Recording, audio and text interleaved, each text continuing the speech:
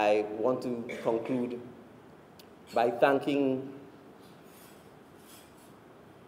the President, the government, and the people of Guyana, first and foremost, for the unwavering support and solidarity shown to the people of Grenada, Carriacou, and Petite Martinique, the people of St. Vincent and the Grenadians, because it's not just Grenada.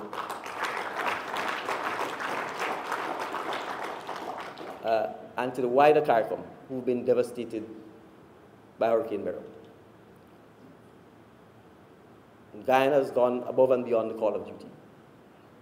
You're the only CARICOM country with troops still stationed in Grenada, and they've been extended by a further 2 weeks to assist with the continuing rebuilding and recovery effort. There's no reason for you to do this, other than the love, the humility, and the solidarity for the people of Grenada, Carriacou, and Petite Martinique.